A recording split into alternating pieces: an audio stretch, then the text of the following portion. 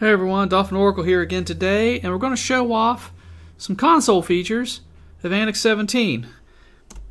So I'm booting up the VirtualBox. I was going to use a regular hardware to do it, but my recording device just wouldn't quite work. So first thing you'll see in console environment is very nice colorful boot messages, and also a very nice border, a themable border around the perimeter of the console. Most other desktop Linux consoles will just be a big black space, very reminiscent of a terminal window inside the window. This just gives you something to look at. Now, when you first log in, into your antiX console system, if you push the up arrow, the antiX Control Center, CLI Control Center, is already in the history, and you can navigate to the various tools that they have available. I'm going to check out the audio visual menu and see if we can test our speakers. Okay, they are working. I don't know if you can hear them. So as soon as the test is done, let's see if we can crank up the sound. Yes, I'm just going to crank everything up because I don't know which one controls here. Okay, and then escape to exit. You can see I do have a little mouse here. I'm not sure the mouse does anything. Nope, not in this app anyway. So speaker test. Now you can hear it. So now we have workable audio. Well, I mean, Dolphin Oracle, can you really use audio in a console environment? Well, sure. You got the mock audio player. Let's see if any of this works.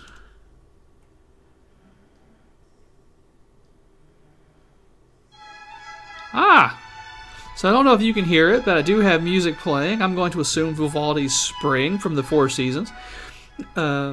Sounds pretty good. So I'm going to quit out of this. Now, interestingly enough, it is still playing.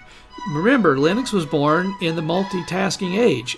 So a lot of times, apps will keep doing what you ask them to do until you tell them to stop, which is where this next option comes in handy. That'll let you stop the music player right from this menu without going back into the music player.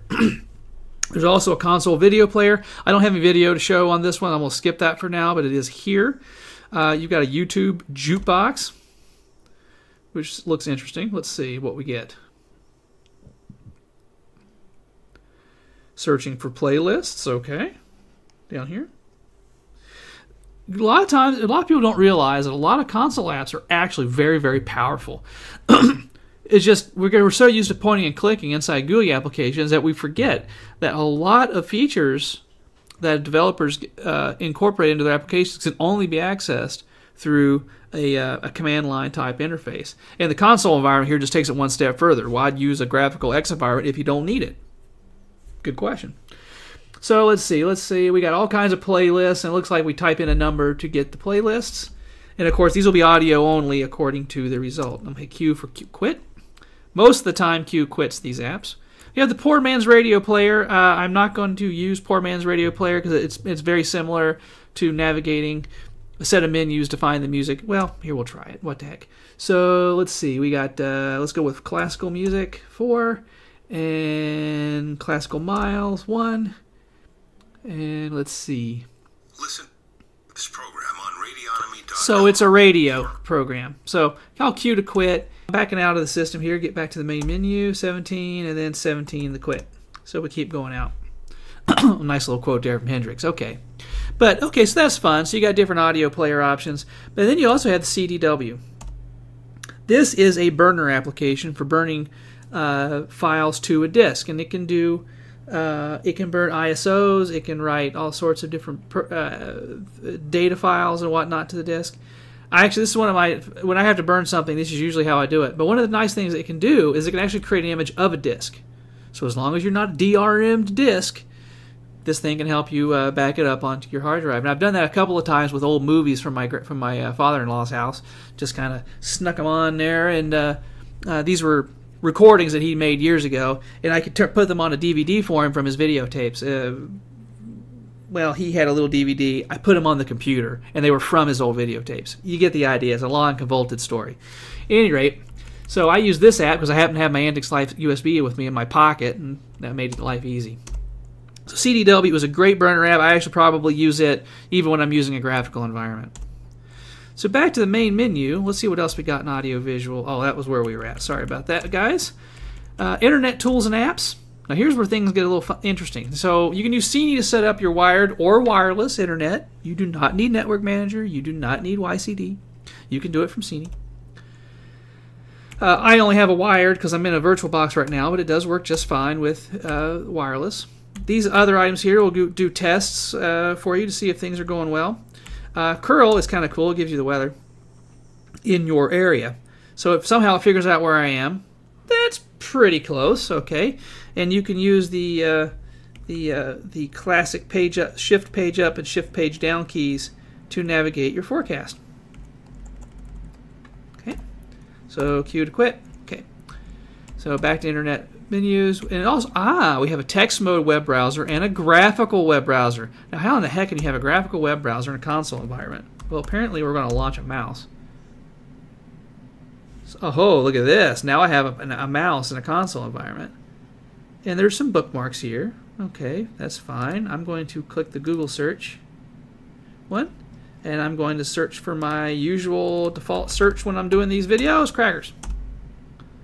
And if anyone ever used e-links or links from the old days,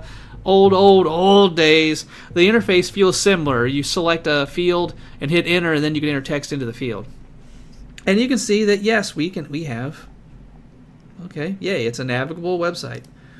We're going to define crackers at dictionary.com. Cracker, a thin, crisp biscuit. Well, okay, fine. Q quits, and also I believe if you hit Alt, you get a menu. I think. Let's see. Yeah, Alt F. You just do, and you get a series of menus across the top here to help you make things work. Are you going to watch YouTube on that? No. But it is nice for doing, if you're in the console environment, you need a quick hit on a web browser, you can do it. You got a news reader for doing your news feeds. Let's see. R reloads a news feed. So let's reload the BBC here. Let's see what we get. 40 new messages. Looks like we got some AC. Oh, that's too bad. AC/DC guitarist Malcolm Young dies at 64. Well, that is a shame. So Q gets you out of that, and then a BitTorrent client. Now I'm not going to start the BitTorrent client because the BitTorrent client is really hard to get out of while I'm recording. But there is a BitTorrent client here for all your BitTorrent needs. Particularly nice if you're setting up a headless BitTorrent server.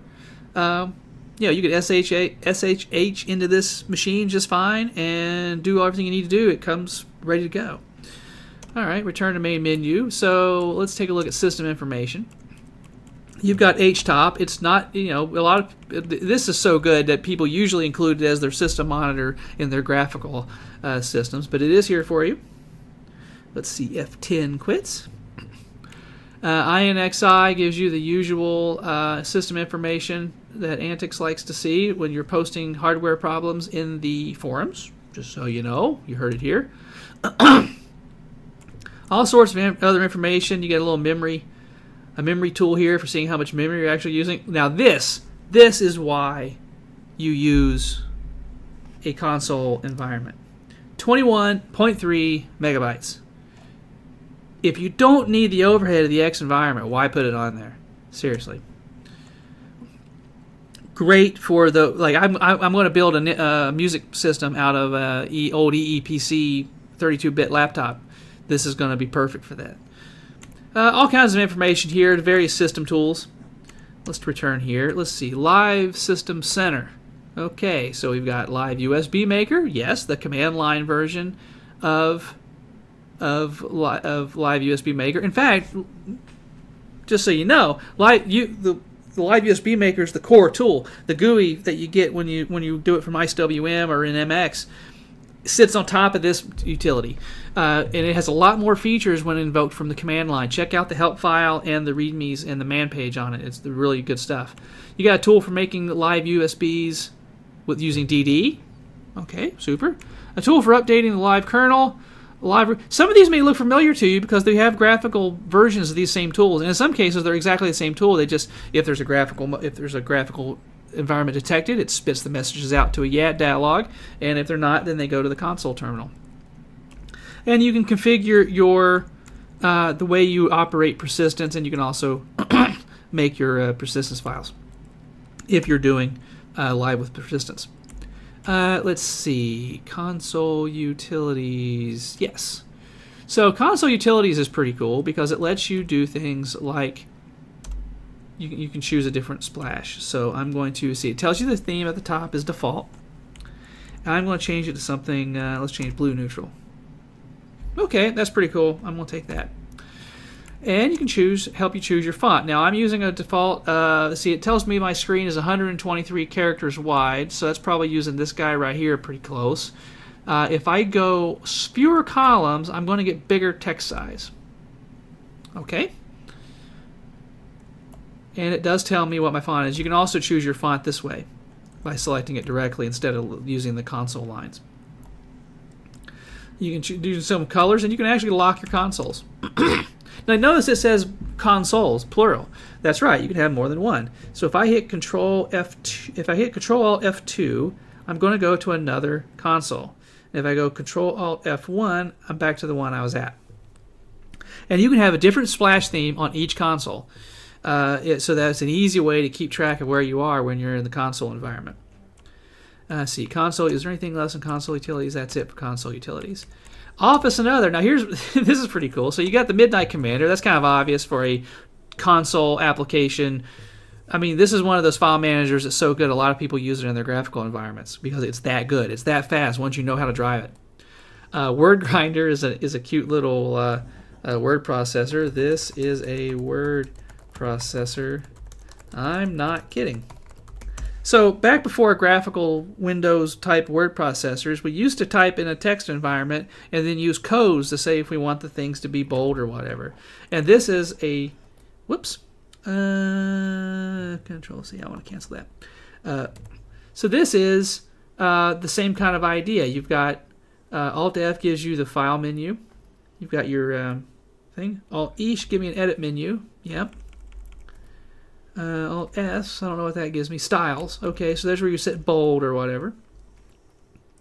Alt D is kind of a documents navigation thing.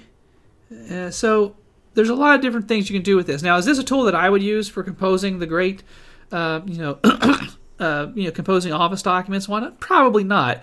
But if you're a writer and you're looking for a distraction-free environment, you might really like this because it's just going to be you and your text. And with the console, you got a little flair. And yes, you can use this tool if you're in the regular graphical environment. I think it might even actually be in the antiX menus now. But Word Grinder comes by default on all the antiX ISOs, except possibly the net one. The net one's really, really thin. So let's see. I'm going to do Alt F. I'm going to exit. Whoops. Don't know what I hit there, but I hit something. Exit. You sure you want to discard them? Yes, I'm sure. Okay. CalCurse is a calendar, and I won't go into the calendar too much, but it is a fully functional calendar. And I believe Lunduke just did a video on CalCurse. I might be wrong about that, but someone on YouTube has just done a video on CalCurse as the calendar console. This is great if you're sysadminning. You can leave yourself to-do notes. It's a great way to keep yourself organized. If you're not already using your phone, I guess. Yes, I want to quit. There we go. And of course, Nano and Vim, the classic text editors for the console environment. And then you got your log out, log in options. You got a line for the CLI installer, you got a line to reboot, and you got a line to power off. And that's just what's in this system. Now, let me go back out to, I skipped one, I do believe. System tools. Yeah, system tools. Now, system tools, you have various items here. This is for choosing your startup services. And you just choose what run level. Console environments 3, regular graphical environments 5 usually, where you want things to start and stop. TZ data helps you set your date and time. This lets you take out some partition stuff. Test disk is for testing and undeleting partitions primarily, but you can do some other things with it. DDMMX is actually a command line tool for installing NVIDIA drivers. They won't do anything for you in a console environment, but if you do boot into a graphical environment, the drivers will be there waiting for you. And then CLI aptX is the antiX command line package manager. I guess kind of like aptitude, I suppose. It has the same general idea of of Synaptic where you go through and you mark what packages you want to install, and then at the end you hit the install button and it pulls down everything that you asked for. So I'm doing the update here. It's got some interesting features. It will tell me after the update, it will actually tell me automatically if there's any updates for me. And I almost guarantee you I will, because I'm running the ISO, and there's been a lot of updates since the ISO originally came out, and I haven't upgraded this particular system. So yeah, upgrade 38 packages. Yeah, I'll do it later. So ignore these upgrades for now. And now I can take a look at what's special is that you get a list of 83 suggested command line packages. Now, I'm just going to tell you right now, the 6-star ones on the base and full packages are already installed. Those are the apps like oh,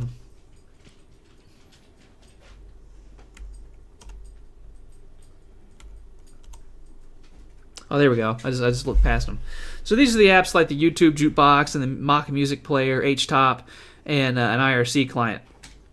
And you can see the I in parentheses means they're already installed. So let me back up. And we'll go to the 4-star packages. And now we've got a Mutt email client. We got a frame buffer grabber. There's a Space Invaders game. Some more graphical web browsers. Git's in here. A tool for doing disk archives. All sorts of things that you might need in your sysadminning life just for your little home server. 3-star packages. I don't really know how these things get rated. I guess the 3s are in here as well. They were lumped together. There must not be very many of them. So that gets you an idea. You can edit your repo source files. You can update the package. That's updating package index, and you get a quick hit for the kernels if you want to see the kernels. So if I want to install a different kernel, let's say I want to install this 4.13.4 kernel, well, I could just go 13 and say enter. And then it'll tell me that see, show more information, mark package. It is marked for install, so I can install it. And it tells me it's going to install that package, and it's going to say, okay, we're also going to install the Linux headers package. Do you want to install now? No, I'm going to go ahead and quit and back out because I don't want to waste time installing a kernel on a YouTube video. But that is just a glimpse of the power that is waiting behind you in the console-only environment, and the tools that antiX has packaged in to make the console environment a special place, really unique to the antiX world. For tips, tricks, how-tos, head over to antixlinux.com or throw up a post at antixforum.com. This is Dolphin Oracle signing off. Have a great day.